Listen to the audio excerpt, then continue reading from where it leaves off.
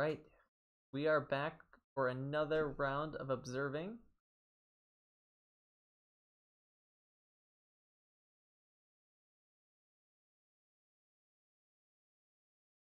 We will start with introductions in just a moment.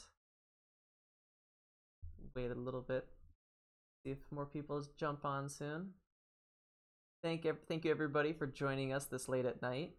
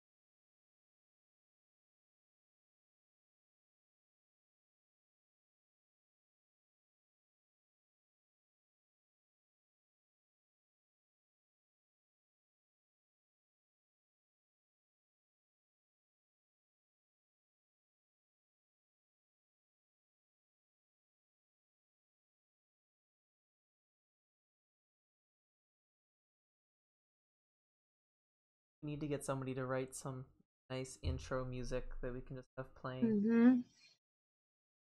Okay. Get a nice little theme song. Apparently, you have to create a YouTube channel before you're allowed to comment on a YouTube video. Oh.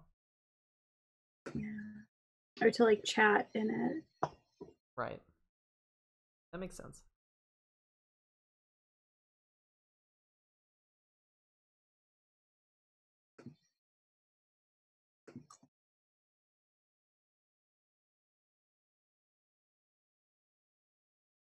Right. I think we are gonna just go ahead and jump right in to start. So welcome everybody to the live observing session.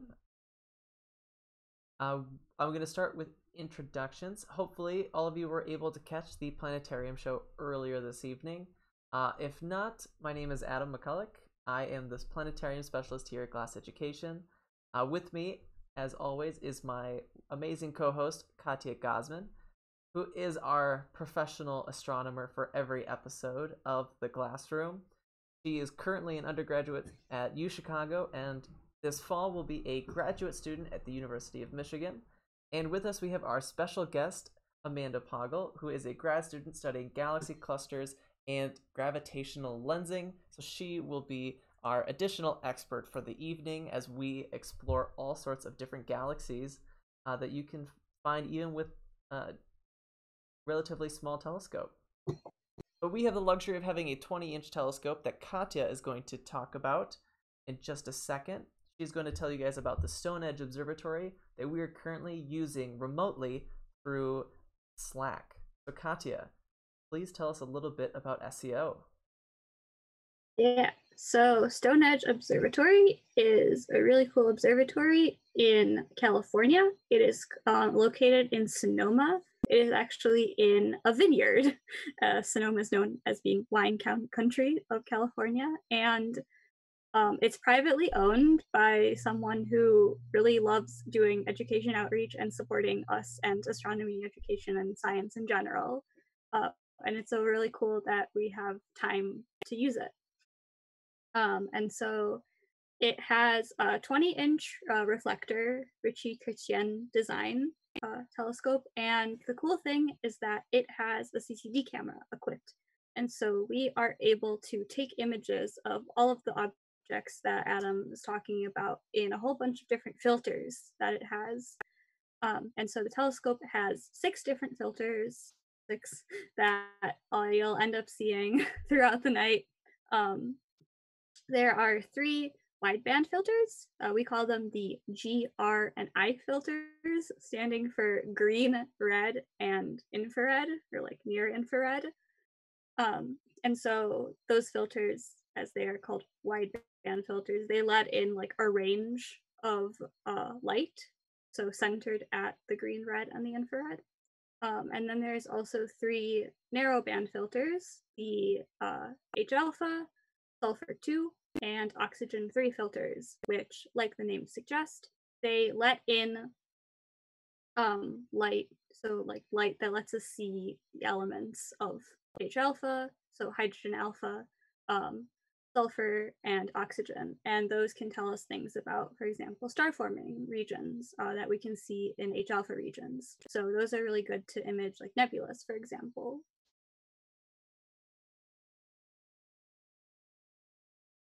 Yes, so we are now gonna walk through kind of the initial steps of taking the observatory and pointing it towards our first object.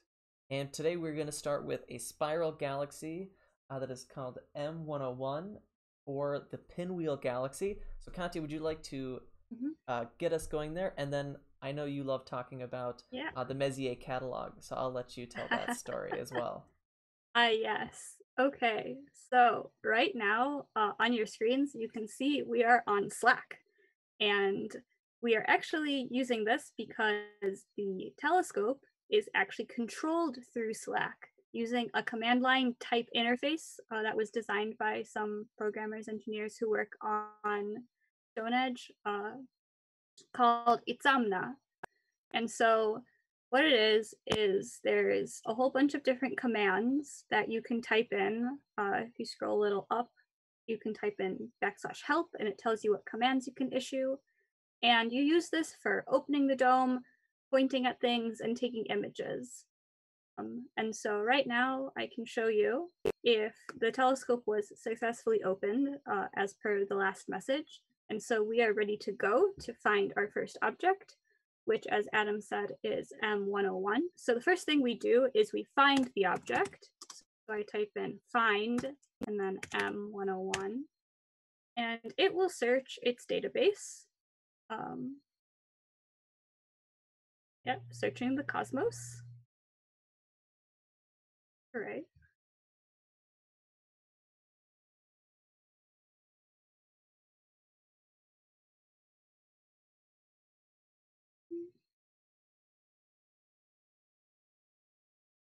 Sometimes it takes a little while. Aha! So it has found an object. Wonderful. This is the one we want. And so the next thing that we usually do is we plot. So we type in \plot.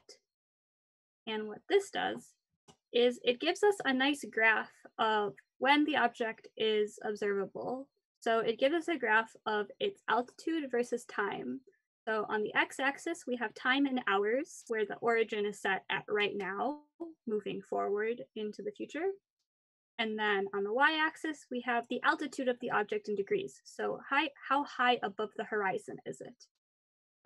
For Stone Edge, we have a limit where we can't look at anything below 30 degrees for the safety of the telescope and other reasons. And actually, for most objects, we want to see them when they are at the highest point in the sky, because at the highest point, we are looking through a lot less atmosphere than if we were looking straight down towards the horizon. And that way, we have better seeing, and the object doesn't have as much atmospheric disturbance. So we can see with M101, we're nearing the peak, which is great. It's really high up, so we're good to go. Actually, do we want to see where the sun is at the moment? Yes, that's a good idea. So if we want to see the altitude of the sun, we just type in \sun.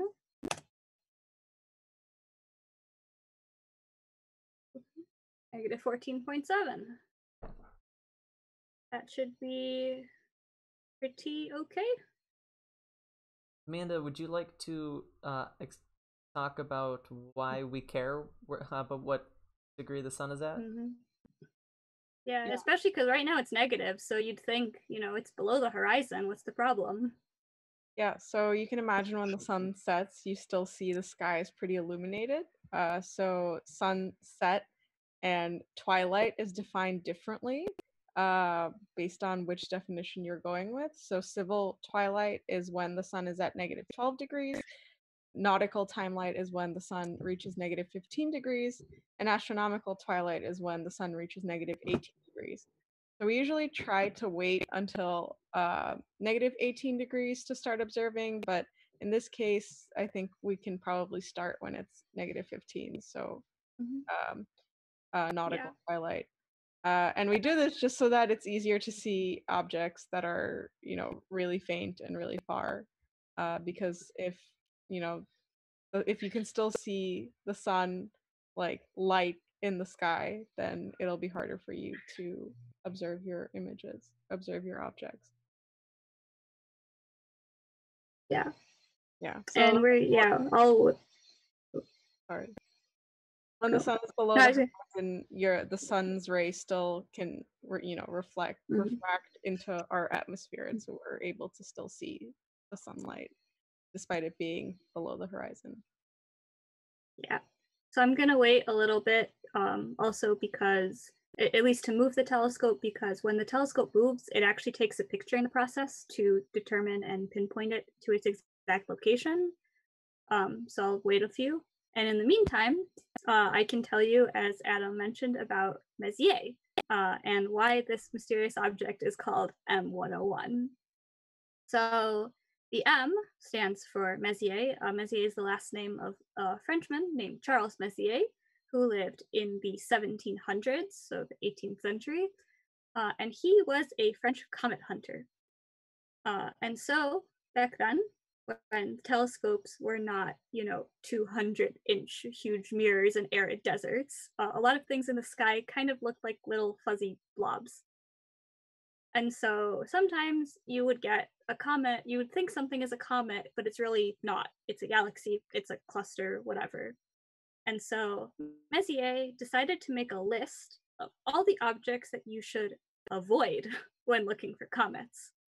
And ironically, as it happens to be, now that list is pretty famous, and it contains some of the best objects to look at for amateur astronomy, for pretty much anything. It's some of the first objects you might ever see if you're looking through for deep sky objects, because they're relatively easy to find and pretty well known.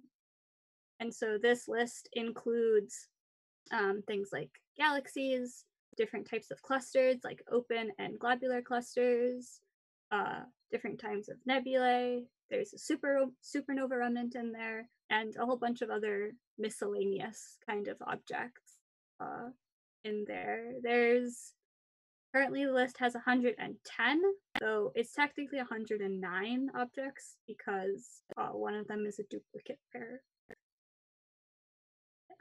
And so M101 happens to be the 101 object that they recorded. It's kind of ironic that the catalog was intended for people not to look there, and then this is the most looked at astronomical catalog of all time, probably. It's one of my favorite stories because of that reason. Yeah.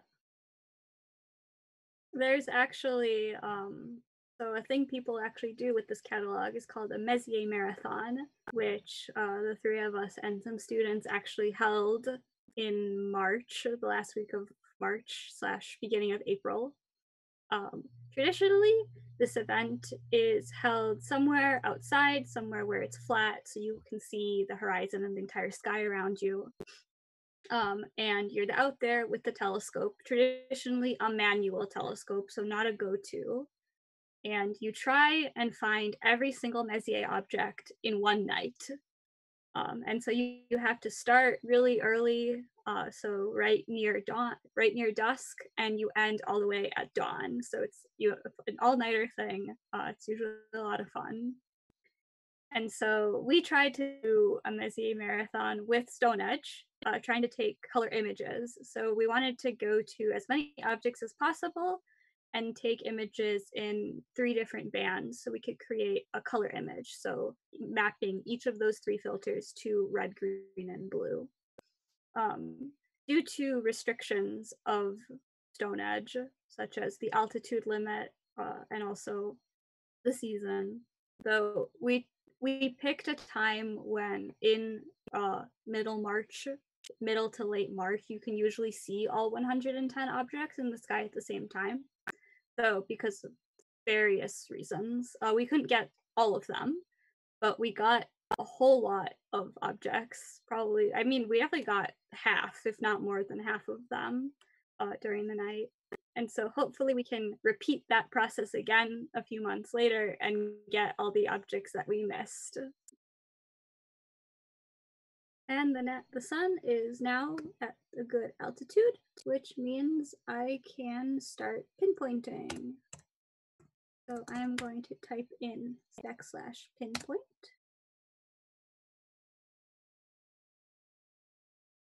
And so right now, Itzamna is moving the telescope to the location of M101. Pinpoint, the command that I issued, we use for almost every object except for really bright objects. And that's the reason being is because what pinpoint does is it will move the telescope to the area where it thinks the object is, and then it will actually take a 10-second exposure of that area of the sky, and then it will send it to a service called astrometry.net, which lets you upload a picture of the sky, and it can be any picture. It could be a picture you took with your phone, and it will identify the region of the sky that it's in and give you the coordinates of like the center of the image. And so then the telescope uses that in order to better align and center your object, so it's in the center of the field of view. And so we don't do that for bright objects because a 10-second exposure for really bright objects is not very good. It'll leave like an imprint on the camera, so the next couple of images that come out will have like a ghost of that object in it. Building on Katya's point, astrometry.net is pretty great. So if you want to take a picture of the sky with your like phone camera or whatever kind of camera in your backyard, you can upload it to astrometry.net and it will tell you exactly where you're pointing and which star is which star. I actually had one of my friends, I gave them a poster of a galaxy, but I didn't know which galaxy it was. So they took a picture of the poster and then I uploaded it into astrometry.net and it told me exactly what galaxy I was looking at. So it's really powerful and pretty cool that anyone can use it.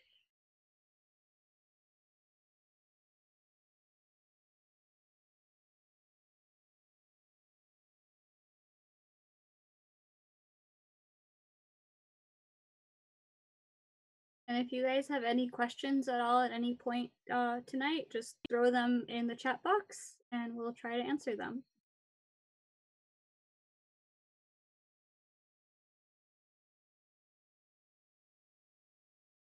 A lot of astronomy is also about waiting for the telescope to move, waiting to take the picture. Yes. A lot of astronomy is having patience. Waiting for your object to be up. Yeah. Waiting for the sun to go down. Waiting for you to get your telescope time. Yeah. Waiting for your grant proposals. Okay, yay. It has successfully pinpointed. Hooray. And so now the exciting part is to actually take an image. And so usually what we do, at least in general, if we're trying to get like a series of filtered images to get a color image, we usually start out by taking a 10-second exposure just to make sure that the object is in the field of view, everything is okay with the camera, there's nothing wrong with the tracking. And so to do that, we say image 10 for 10 seconds, 2, which is the binning, which we'll get into, and then the filter. So in this case, I'm going to take it without like any sort of color filter, but it just in the clear filter, so it'll just let in light.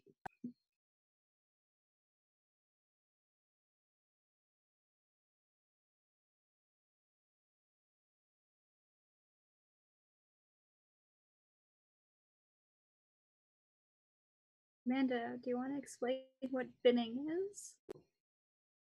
Or Adam? I will leave that to the expert. Sure, I can do that. So your CCD is made up of pixels, and in our case, the CCD is made up of pixels 2048 pixels along the x-axis and 2048 pixels along the y-axis. So the total number of pixels are 2048 squared. If you want to bin, if you do a binning of 2, you average the signal that's in each pixel into 2.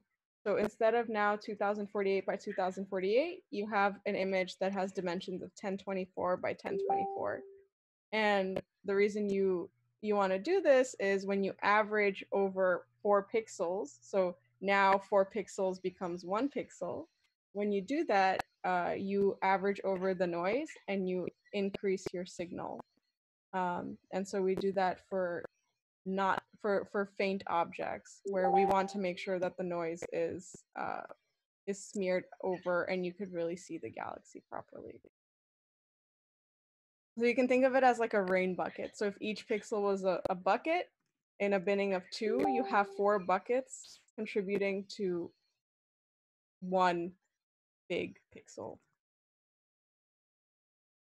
Huh. What's going on?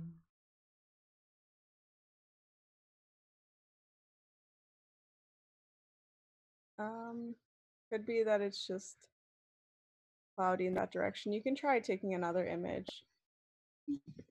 Or you can take a longer exposure. Yeah, try that. Maybe some of it will pick up then. I can do 60 seconds. Which filter worked best? M101 has a lot E-band? of star forming regions, so Oh, like an H longer alpha. H alpha would be kind of a cool image. Yeah, let's do 120 and H alpha. Would what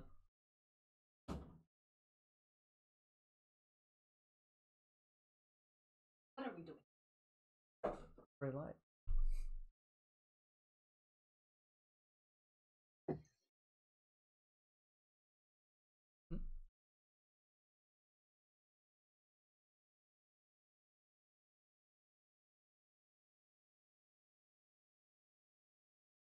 Yeah, so right now, it doesn't look like we're getting much light in the clear filter, so I'm going to try taking an image in H alpha, and I'm doing it for 120 seconds to get a lot of light, collect all my light in my light bucket.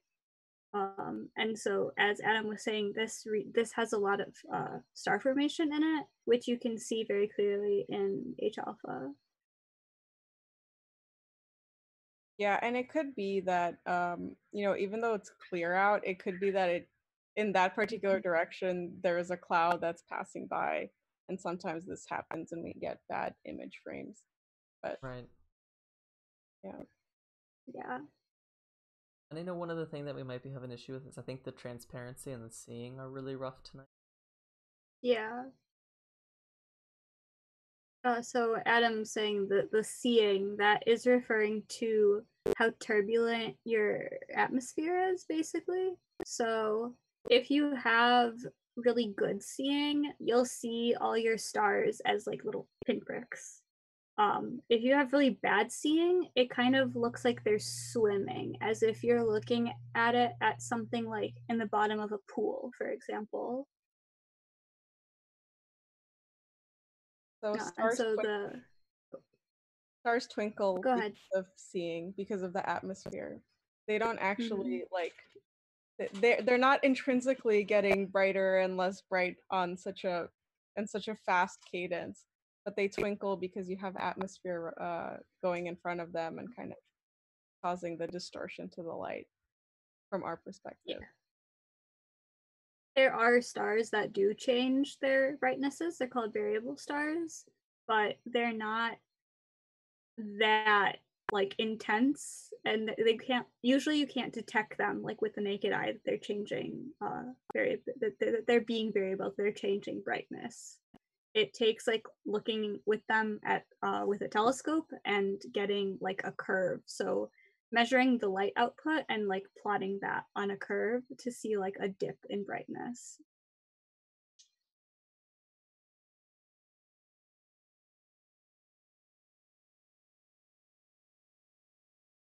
looks like we might just have clouds in our way. Yeah. You could try pointing to the Okay, next object. let's try 51. That's kind of in a similar area. Oh. I was like, I know what 51 is supposed to look like. It will be very obvious. You know, 51's also pretty bright. Or what were you gonna say, Amanda? Oh, nothing. You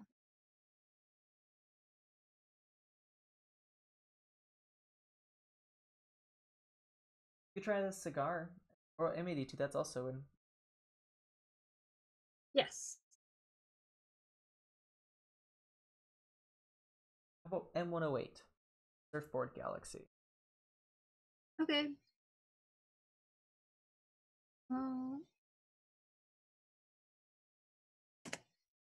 Surfboard Galaxy. Alright, M108. Let me go to Slack. So let us find M108. Oh, it's also an Ursa Major. Everything is an Ursa Major. Sometimes you have to put an SK108.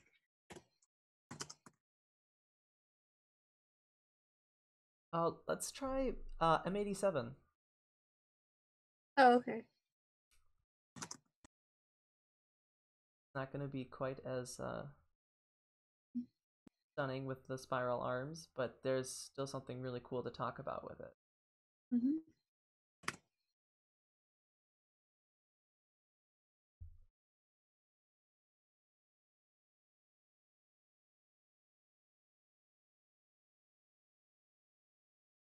It's at its peak. Wonderful. Yay. Perfect.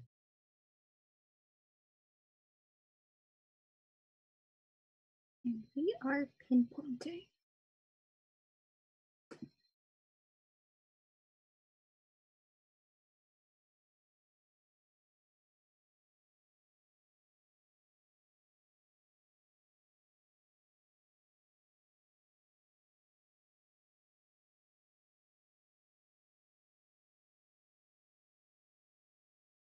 So is M87, what kind of galaxy is it?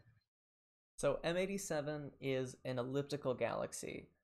And so as far as like features you can really see, there is kind of one cool stream. I don't know if we'll actually be able to pick it up. But M87 is best known for about a year ago this time, where they were first able to take the first ever image of the accretion disk of a black hole. So this was the galaxy that has very, very active black hole in the center. They were able to know it was there, and using just tons and tons of data and using multiple telescopes over multiple years imaging this area, were able to actually put together an image of this black hole. And actually, I'll just go grab a picture of what they were able to send out. Yeah, actually, they use the Earth as the telescope, as an effective telescope. So Because they had telescopes in different parts of the world. Yeah, and so that like each telescope was like a pixel, and so every time the Earth, like since the Earth rotates, you have an image, and then the telescope would take another image and another image and another image, and so you had kind of like a printer that prints out your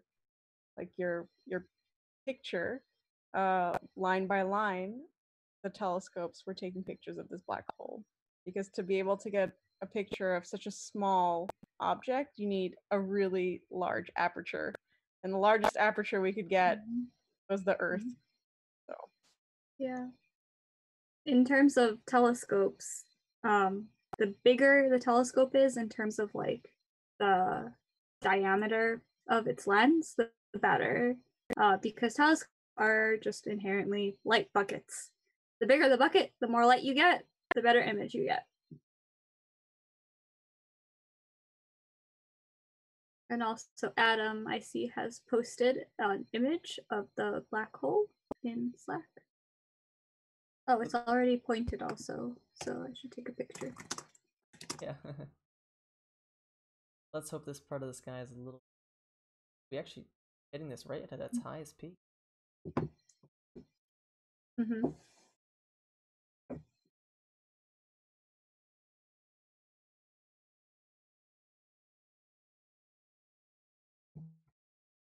I need a little drum roll sound effect. You even hear that? Nope. I tried. There it is. There. It kind of worked. Aha. Yeah, so you can see that stars don't have all of this white fuzzy around them, because this is actually the center of the galaxy. And as I mentioned, so this is an elliptical galaxy, meaning it doesn't have kind of those famous spiral arms that most people think of when they think of galaxies. But a lot of the galaxies in our universe are actually elliptical galaxies. And correct me if I'm wrong, Amanda, but typically elliptical galaxies tend to be older ones. Yep, that's right. Elliptical galaxies are usually have red stars, which means that they're older and running out of fuel. And so there's no star formation because they're very gas poor. So because there's not that much gas around these elliptical galaxies, star formation is really tricky unless they start merging with some other galaxy and then they can form stars again. Mm-hmm. That's called a starburst galaxy because there's a burst of star formation. Mm-hmm. But yeah, you're right. Ellipticals are dead galaxies, basically, typically. Right. And so M87, mostly best known for the activity going on. And you can look online and find other images of M87 where you can actually see some of the emissions from the black hole. There's a really cool one where you can see the streak kind of going across the center. Yeah, that was probably taken in a totally Mm-hmm. different filter. Oh yeah. Yeah, because black hole emission is super energetic, so it has to be taken with a non-optical telescope, probably. Mm-hmm. Yeah. So this is some of the material being ejected out of this galaxy. And makes it pretty easy to determine this galaxy had a very large black hole in it. And it's always nice to know that the black hole is there before you start spending a lot of time imaging. Mm-hmm. Although we are pretty sure that most galaxies, if not all, have a supermassive black hole at the center. Yeah, our galaxy does too. Yes, and it has one of my favorite names. Sagittarius. That isn't it Sagittarius A star? But it's like A, then asterisk, yeah. Sagittarius A star. Yeah.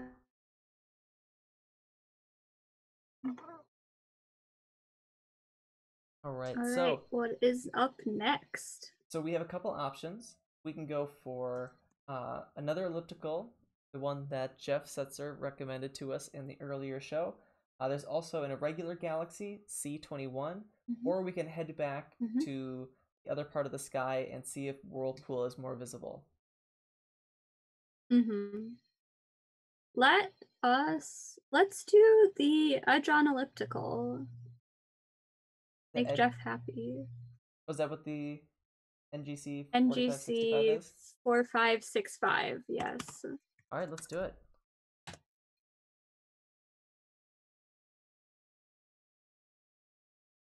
Ah, I just found it.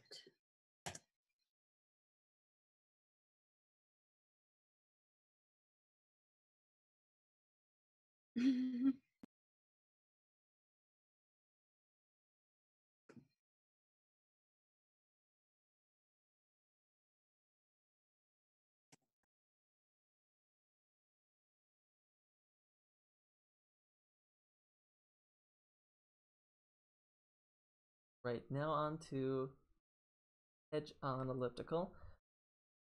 So Amanda, actually this might be a good question for you. Elliptical galaxies, are they kind of flat, similar to spiral galaxies, or are they more kind of like globulars? They're triaxial.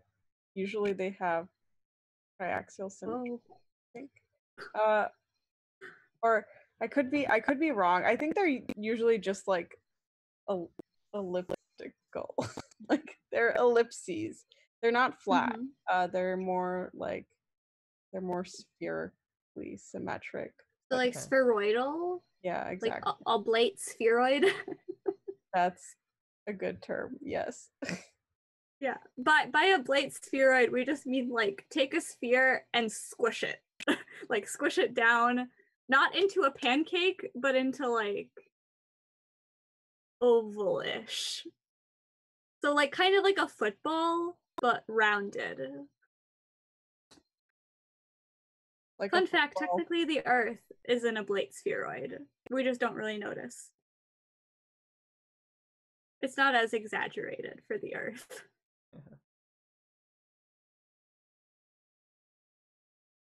All right, it's But it is true that some massive elliptical galaxies look triaxial, which means they have like symmetry along 3 axes. Oh, that's really cool. Yeah, but I think a lot of this is still like being discussed. Yeah, trying to understand both like so clusters and the galaxies that make up those clusters. Right, and trying to take something that looks two-dimensional from observations and figuring out how it looks three-dimensionally is not easy. Yeah. That's right. Yeah. It's the same way actually with planetary nebulae. So people have been studying different morphologies of planetary nebulae, so their shapes. So there's like a couple of distinct like categories that some scientists break them up into.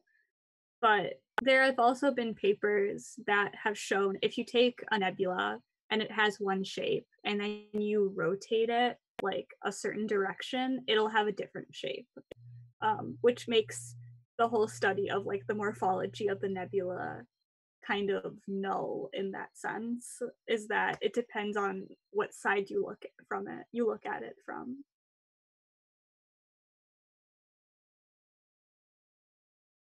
Yeah. And yeah, so some of the most massive elliptical galaxies appear to be triaxial. They also host some of the biggest supermassive black holes, which is cool.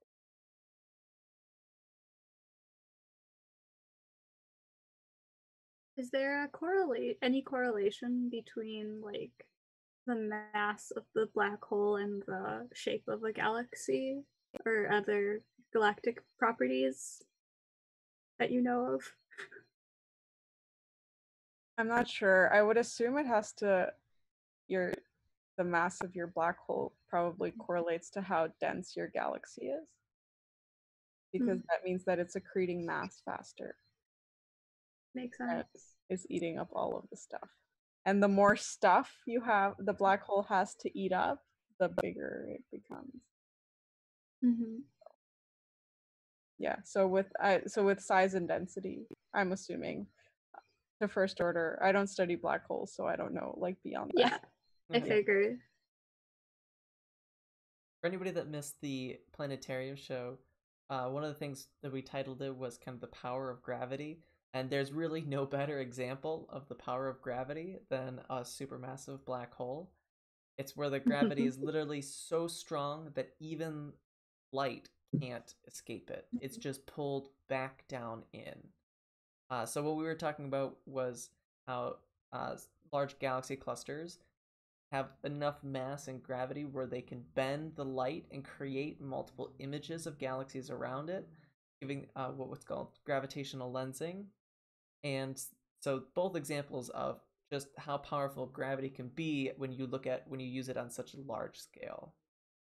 Yeah, an example I like giving is imagine a trampoline, and if you roll like a quarter down the trampoline, it'll go in a straight line. But now imagine you put a ball, like a bowling ball, in the center of the trampoline, and you roll that same quarter, it will no longer go in a straight line. It'll go around the bowling ball. And if it's not going fast enough, it'll just go straight inside. And so that's what happens to light in a black hole. There's something wrong with the tracking on the telescope. That is also not an error that I've ever seen. It just looks like pinpoint failed. You can try taking an image. Yeah. Yeah. And if anybody gets a chance to come to one of our star parties, we do a great demo using what we call a gravity well, where we put a weight in the Mm-hmm. center of a large spandex ring, and we kind of roll different sized balls around that to kind of simulate how things orbit. Let's see. It did not point. Oh, we are not quite there. Yeah, it looks like maybe the seeing conditions are just bad, even though it's not very cloudy, supposedly. Yeah, and the seeing conditions were expected to be pretty bad. So the telescope didn't go through its pointing procedure today. I don't know if that makes a big difference. I think it's more of it's just having trouble taking that short exposure and then sending it to Mm-hmm. What's the site again? Astrometry.net. Thank you. Yeah.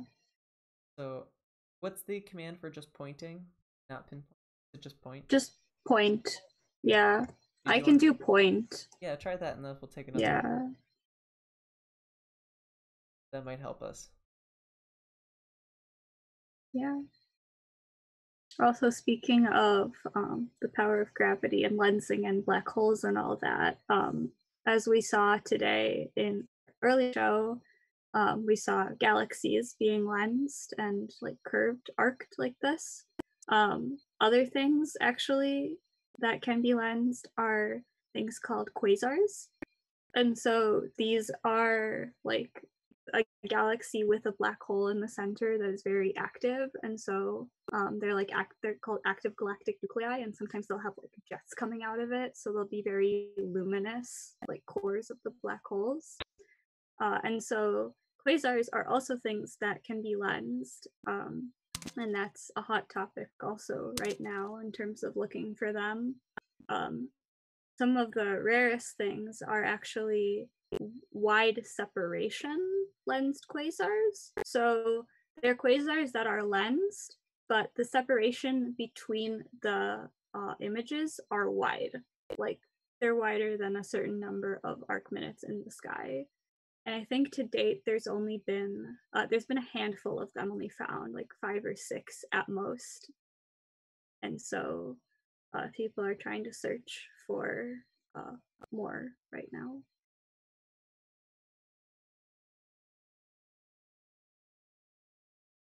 One more Thank you, tentative Amanda, image. for pointing.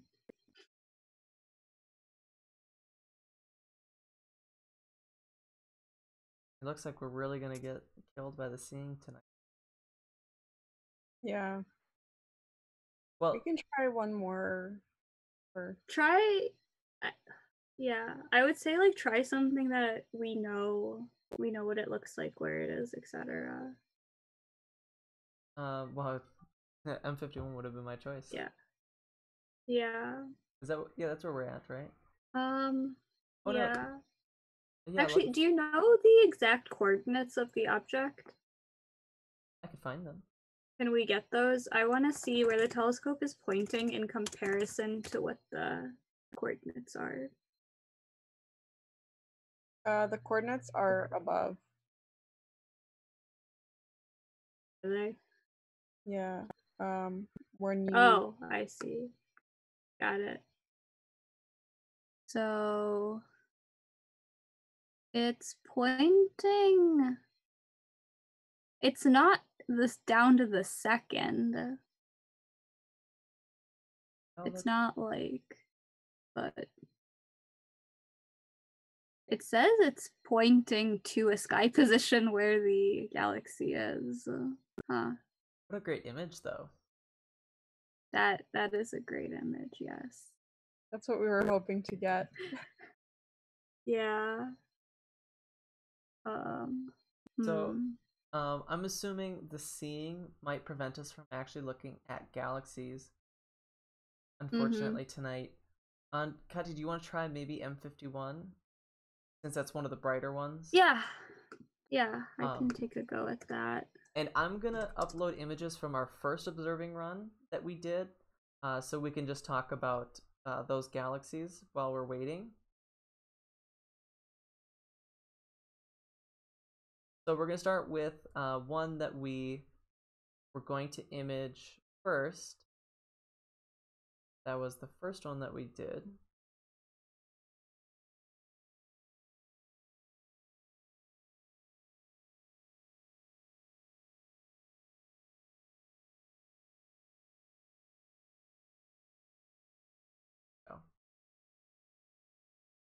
So on a night where the seeing is a little bit better, you can actually pick out the spiral arms of this galaxy. And this is Messier 101. It's about 70% larger and has almost a trillion stars in here. And as we mentioned earlier, is very, very active with new star formation. So a lot of the spiral arms that you can see have kind of like really thick clouds in them where you can tell that there's a lot of new star formation going on. M101's also interesting because it's one of the few spiral galaxies, or it's interesting in that it's one of the spiral galaxies where the it's not actually symmetric. The center of the galaxy is slightly off to the side. And as you can see, the arms kind of go farther off on this side than they do on the other one. I wonder why that's the case. Do you think it went through like a mini flyby of another galaxy that disrupted the matter, or? From what I was reading, it is tidal forces from nearby galaxies. So yes. Yeah, so like the moon and our tides, the same thing is happening. Kind of cool. Is it in a cluster of galaxies, or is it just happened other galaxies that happen to be in the general vicinity? That I'm not sure.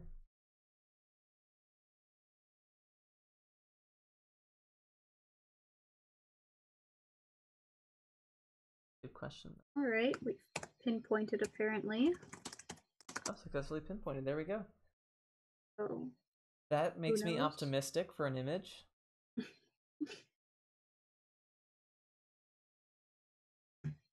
Let's see what we get.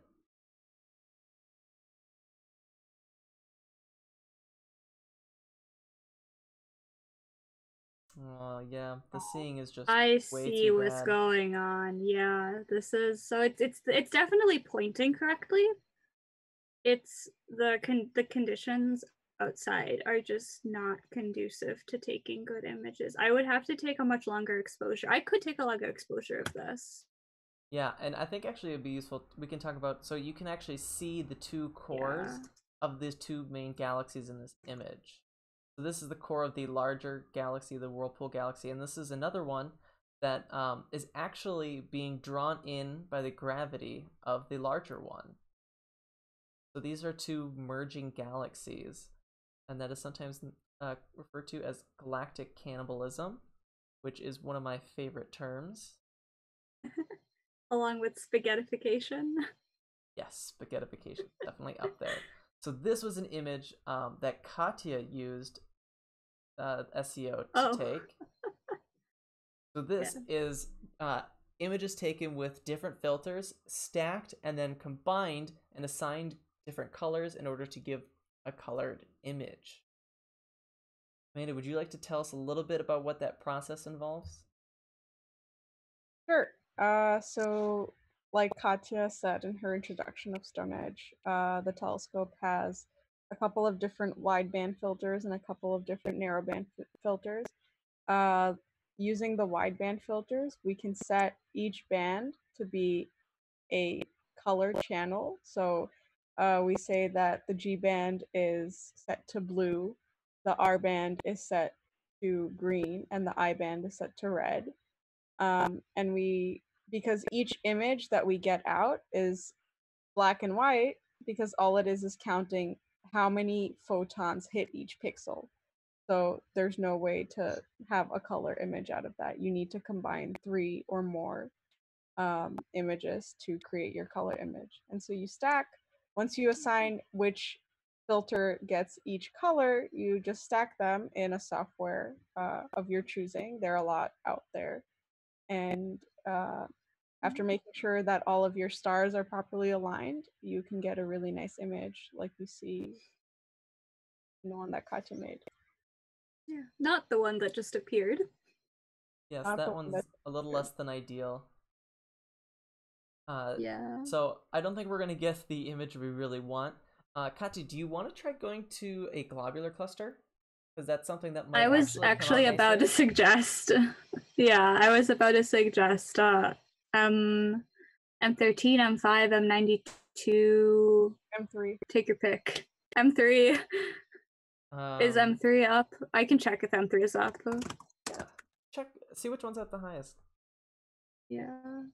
When in doubt, I'm globular clusters. Yeah. Yes. Globular clusters are very easy to see. Um, they're not as finicky as other things like nebulae or galaxies. Ooh, that's perfect. Oh, amazing. I'm going. All right, and Amanda, would you please tell us exactly why globular clusters are some of the coolest things in the sky? Yes. And My please dark, talk about dark matter. yeah, my dark matter pitch. Yeah, so globular Yes. clusters are really, really cool for a number of reasons. It's sort of interesting because they're relatively close to us and they've been observed for so long. Like people have been looking at globular clusters for such a long time. But even now, they're still at the cutting edge of research because what people have started realizing is that globular clusters are distributed differently than our Milky Way. So our Milky Way is sort of flat; it's a spiral galaxy, and globular clusters are distributed like kind of spherically around our galaxy. And we think it's because they're tracing something called the dark matter halo of our galaxy, which is really cool. It just means that they're basically tracing the dark matter in the galaxy, and we're trying to understand. So we can understand a lot about how where dark matter is, and how it sort of forms in relation to how luminous matter forms in galaxies, and how those two would interact. So globular clusters are really cool because we can use them to potentially trace dark matter. They're also really cool because nobody really understands globular clusters at all, how they formed, why they formed. So there's a lot of open research questions, globular clusters, even though they're so close and have been studied for so long.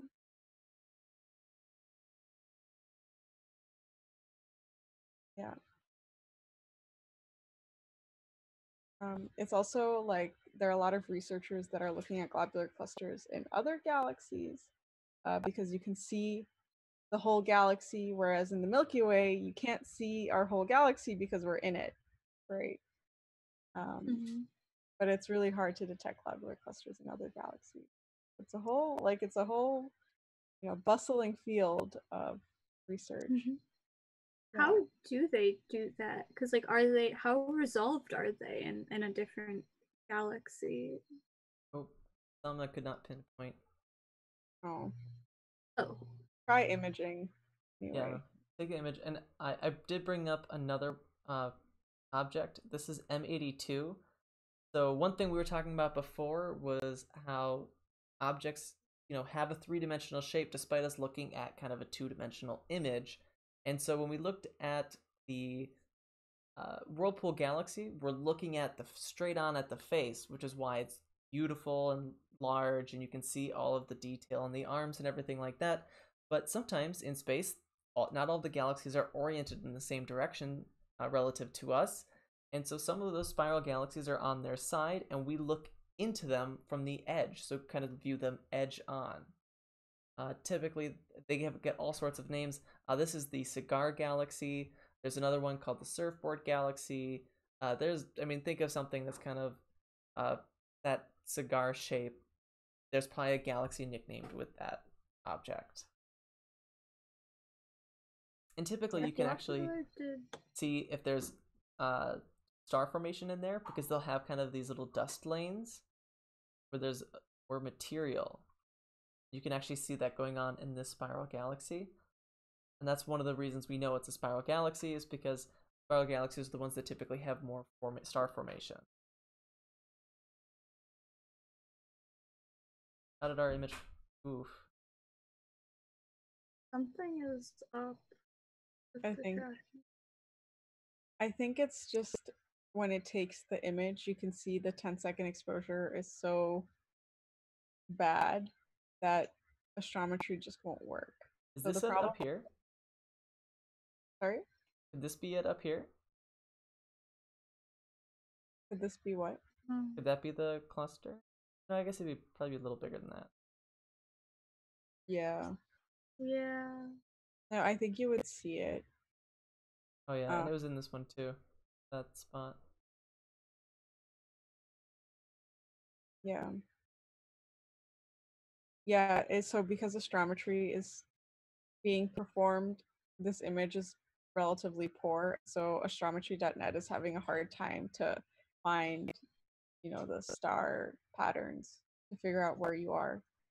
Right. I think that's the reason that it's not the tracking that's the problem. It's the astrometry. Well, this is another part of loving astronomy is you are just susceptible to whatever Mother Nature throws at you. And sometimes it does not allow us to take good images. So I think, unfortunately, we're going to have to call it a night. But thank you for joining us. Please feel free to share this with people you want. Maybe also share some of our older shows for better observing sessions when we actually had some clear skies. And make sure to join us next week as we will have Diana Coleman, who is the president of the Yerkes Future Foundation. She will be on the show with us at 8 p.m. and Katya and I will get to talk to her about all things Yerkes. So feel free to join us next week and enjoy the rest of your night. And thank you for staying up with us.